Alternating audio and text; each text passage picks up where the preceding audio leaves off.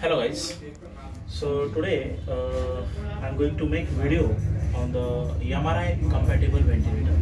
See, we know that there are different type of ventilators are available in the market, like a turbine based ventilator without turbine. Some ventilator require oxygen, some ventilator require oxygen as well as air.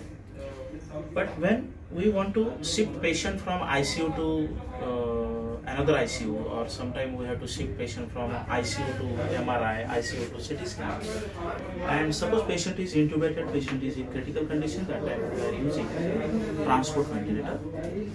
For in a normal condition there are different transport ventilators we are using, but for in case of MRI we have to use different type of ventilators. Those ventilators are specially designed or made for the MRI compatible, right?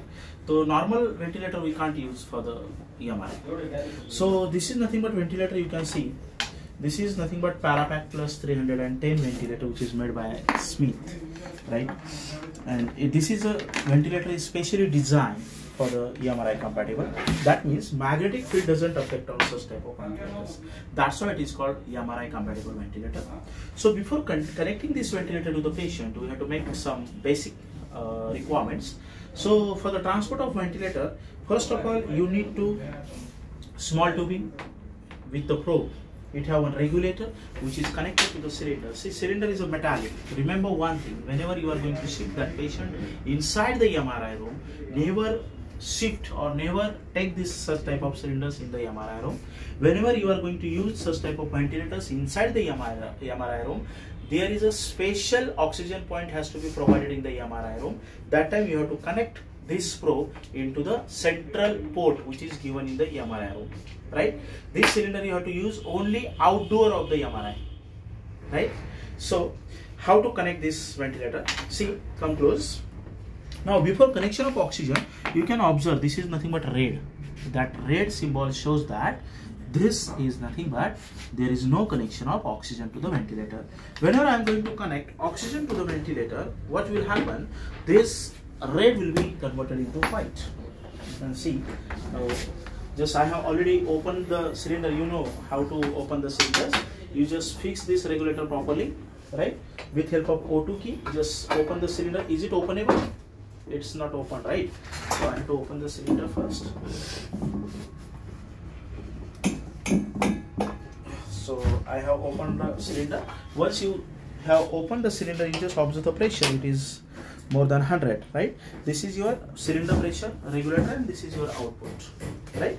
So now what I am going to do, I am going to connect this probe here.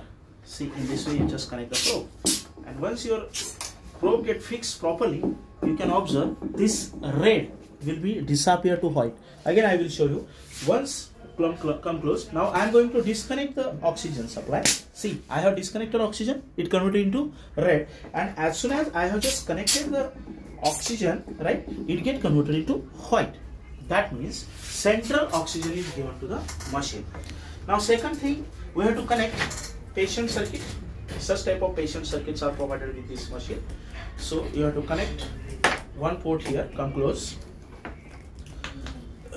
There is one sample like structure to measure the tidal volume. See, you just connect, make the connection properly and connect here like this. Okay. After that, you can observe there are different switches on the machine. See, this is nothing but on the off position, this is a ventilate. This is nothing but flow. This is used to adjust the CPAP, PEEP, frequency, tidal volume, right? In this way you can adjust the FiO2, and this is for the higher pressure limit, right? Now what I am going to do, just I am going to attach the test lamp to the machine. Now I have attached the test lamp, and now I just shift it to the ventilator. Now you can observe, see, I have shifted to the ventilator. Ventilation has started, and whenever ventilation has been started, you can observe this pointer will deflect. With help of this I can adjust the tidal volume. Suppose I am going to set it to 700. See, you can observe. With help of this I can adjust the frequency. Suppose I am going to adjust it 25, right? With help of this I can adjust PEEP, right? With help of this I can adjust the pressure. See, you have to remember one thing, pressure should not cross 40. that will be the risky to the patient. So always it should be below the 40 in this way. Now this ventilator is ready to connect the patient. One more thing, sir, this ventilator is completely pneumatic ventilator. It is self-operated on the pressure of oxygen. So whenever you have to transport the patient on such machines, always you have to take care of the gas which is present, oxygen which is present inside the cylinder, and which you can observe with help of this, what we can say that, regulators, right? Regulator, there is a gauges they have provided. One gauge you have to give one pressure which is exist inside the cylinder, and second gauge will give you output pressure. It requires 4 bar only, which we have to set with help of a regulator. Now you just observe this machine is working properly. You can use it for the shifting of patient. Okay, thank you.